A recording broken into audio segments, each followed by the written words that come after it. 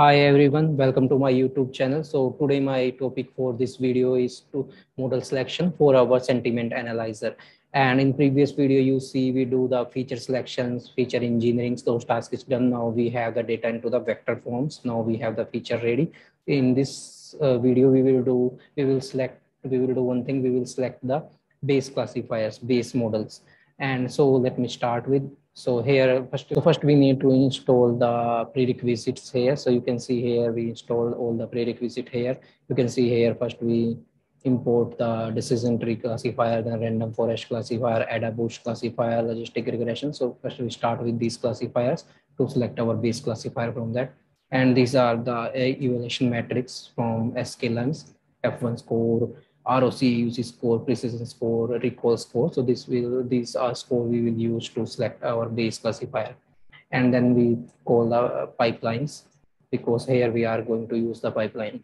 And from this phase, we are moving to the pipelines. And after that, we will make the proper training pipelines and the production pipelines after this phase. So let me start with the model selections. So here, first we use the logistic regression model. So here we are basically calling the pipeline from the sklearn. So this pipeline we call here. Now we are choosing the classifier as a logistic regression with default parameters. You can see here, we are not providing any parameter here. So basically without any parameter, logistic regression going to use the default parameters. And now we are going to train this logistic regression on our training data. And you can see here is take only 2.98 second. So that's the luxury of the logistic regression. Basically, logistic regression training time complexity is the order of ND. N means number of data points, D means dimension of the data points. So in case of low latency systems, like if we require fast systems, then most of the company use the logistic regression. And in case of the runtime complexity, also like the order of Ds, because in logistic regression, we find the weights and weights. We train those weights, and in the runtimes, our input data is coming, and then multiply and addition with respect to those weights. So that's why in case of production also, response times for the logistic regression is very less. In case of low latency system, we generally prefer the logistic regression. So let's check the F1 score and precision. So you can see here we are checking the precision score for logistic regression, then AUC score, and then F1 scores. So let me check here. So we intensely first check the precision AUC F1 score for the training data, then for the test data to check any kind of overfitting, any kind of underfitting. So here you can see like the precision score for logistic regression on training data is 0.84. And AUC score is 0.92, then F1 score also 0.84, and precision score on the test data. You can see here on the test data 0.83, and on the trained data 0.84. So there is no major difference. So we can see here there is no overfitting. So 0.92 is the AUC score, AUC ROC score, and you can see here F1 score is 0.83. And you can see also the overall times taken during this evaluation process is very less, 3.86 seconds. As I told you earlier, also like the runtime complexity also fast in case of logistic regression. So now we achieve the 0.83 F1 score on the test data. While selecting our base model, we are going to use the F1 score for the test data only. And so move to the next classifier is the decision tree. Same techniques we use, same pipeline we use here. We are calling now we are calling the decision tree as a model 2, and we are again using the decision tree with default parameters because we are not providing any hyperparameter here. Then we are training our decision tree, and you can see here like the training time is increased. In case, if you remember, in case, let me scroll down on the logistic regression. In case of logistic regression, our training time is 2.98 second, and now it's changed to 1 minute 9 second. So if you compare this time, like decision tree taking the 23 times extra time while training models on same data, same dimension of the data. So, and let's check the precision and recall. So you can see here the precision score of the decision tree on the training data is 0.99, very good. and ROC score is 0.99. Again, good. F1 score on the training data is 0.99. But then you can see one problem here. Precision score on the test data and the AUC score on the test data, F1 score on the test data is decreased. In case of training data, we're receiving the 99% F1 score, ROC score, precision score, but now the score is in the 70 range. F1 score, also precision score. You can see here one problem is the overfit problems, because our model is working very well on the training data, but it's not working well on the test data or unseen data. So let's try to fix this one. So this is one finding during our model selection. So let's try to fix this overfitting problem with hyperparameters in the decision tree, and we are going to use few hyperparameter. First one is the gain index. We have the two option here, gain index and entropy. We are using the gain index here. Then we have the max depth. Max depth is 11. Then we have the mini sample split is 2 and mini sample split is 1. Now let's see if it fixes or not. First, we again to retrain our models. So here you can see the training time also decrease because we decrease the max depth limit, max depth of the decision tree to 11th, and also the mean sample limits. And let's see the precision and recall score. So you can see here the precision score on the training data set also decrease. So you can see here accuracy also decrease on the training data, but here on the test data. So you can see here this is a F1 score on the test data 0.71 and on the F1 score on the train data 0.74. There is no major difference. So you can see here we fixed the overfit problem, but now we are facing here the accuracy challenge, and we will see we will fix those accuracy challenge during our hyperparameter tuning and assembly techniques. But now you can see here we are fixed the first problem is overfit problem. We fix those problem here. Now move to the random forest classifier, and again we are calling a random forest without any predefined hyperparameter. So we are using the random forest with default parameter. And so let's train our random forest classifier, and it's taking the 2 minutes. So now you can see here now training time again increase if we compare with the logistic regression, or even we compare with the decision tree also. So now time is increasing. And if you compare with the logistic regression is almost 50 times the logistic regression training time. And now we check the precision and F1 score. So precision score on the training data is 0.99. Then AUC score on random forest 0.99. F1 score on the random forest on our training data is 99. And you can see here like the F1 score on the test data is 0.880 and precision score on the test data 0.80. So again we face this overfit problem here with the random forest also. And let's fix this during the hyperparameter tuning.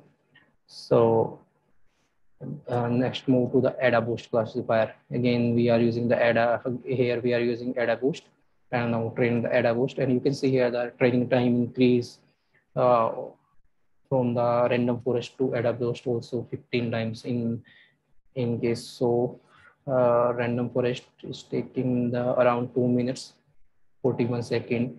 So I think it's increased by 5 times. Yeah, here from random forest to AdaBoost. And if we compare this with logistic regression, then it's 200 times plus increase from the training time. If we compare the training time of logistic regression is around the 2 seconds, now we have the 15 minutes for 43 seconds, so almost 16 minutes. And let's check the precision and F1 score. You can see precision score of AdaBoost classifier is 0.86. AUC score is 0.94. F1 score on training is 0.86. Now let's check the precision score on the test data, 0.81. AUC score on the test data is 0.88 and F1 score on test data 0.84. Now you can see here like there is no major difference in AdaBoost.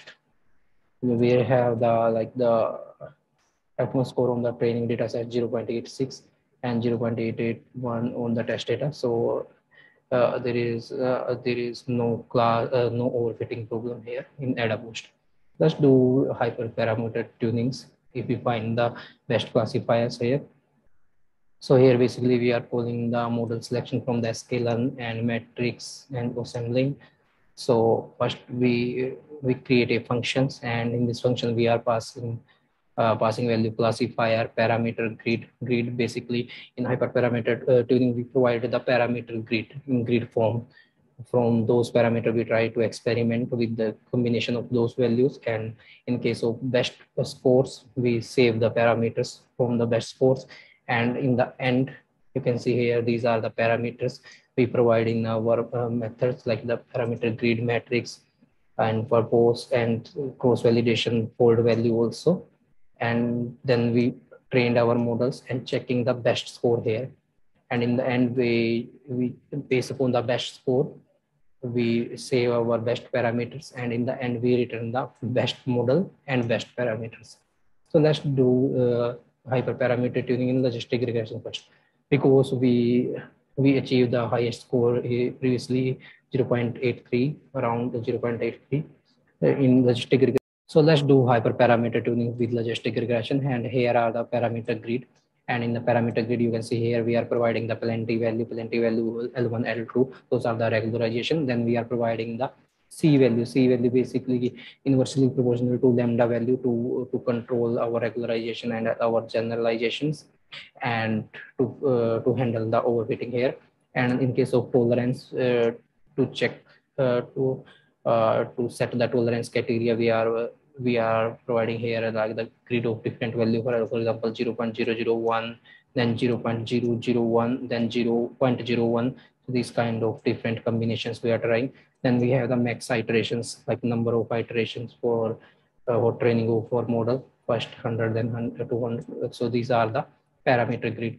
Now we are calling our hyperparameter function from above methods and passing our classifier as a logistic regression, then parameter grid we define here, matrix as a accuracy, then the our post value, and then cross validation value.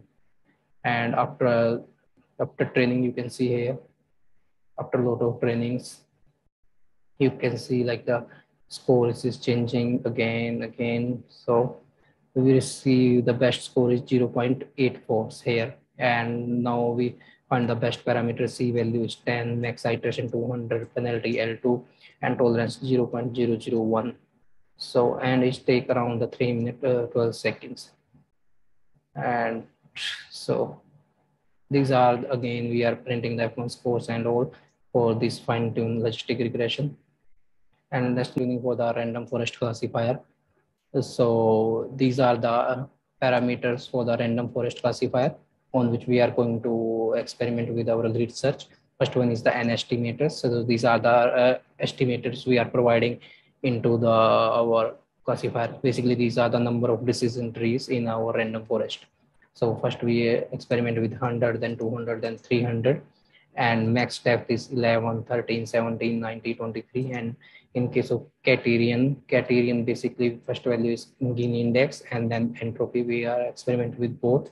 And then mini sample split is 3, 7, 11, and mini sample leaf is 3 and 5. Max feature is square root or log 2.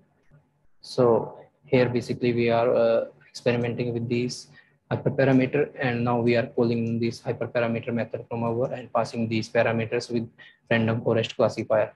And you can see here we after a lot of trainings and a lot of epochs, you can see okay, here are the like we achieve the best score is 0.82. Now you can see we achieve best score 0.82, and best parameter is the Gini. Max depth is 23, max feature is log 2, minimum leaf 5, mini sample split is 7, number of estimators means number of decision tree in our random forest is 300. And you can see here is take around 2 hours 25 minutes, so almost 2.5 hours. And so let's check the F1 scores for test data. for this fine-tuned classifier, random forest classifier, and now we are achieving the 0.8175 F1 score. And let's select the best model. So here basically we are comparing F1 score for our test data for all classifiers. Like first is the logistic regression with default parameter, then decision tree with default parameter, decision tree with some hyperparameter, then random forest with default parameter, AdaBoost with default parameter, then fine-tune logistic regression, then fine-tune random forest.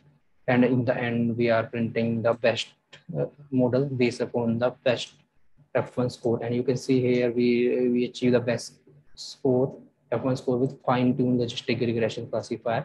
It's providing 0.83.8 F1 score. And now I'm moving to the assignment for my learners who are watching this video. So here, basically I'm providing the parameters, different parameter values along with the code. You can run this code on your machine and it will take around 9 to 7 hours for one models. To fine tune, first you can run this code to fine tune the random forest again with these number of features. These are the number of parameters I have provided here.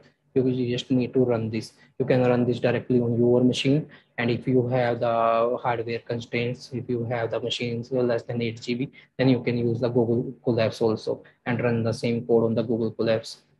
And after the trainings of these, like the hyperparameter tuning of these models, then you can try the AdaBoost also. So here, this also take around the like the 9 to 10 hours for fine tuning of the hyperparameter tuning of this AdaBoost classifier. So due to the time limitations, so in phase 4, I'm going to start with our base models as a logistic regression. First, I will prepare the training pipelines and also the production pipeline with base models, and then do the evaluation for the base model with our confusion matrix, AUC, ROC, and I will share all the details in our next phase video. And after that, I will move to the explainable AI for our base models on which I use the Shapley and the line to explain the predictions and the feature contributions.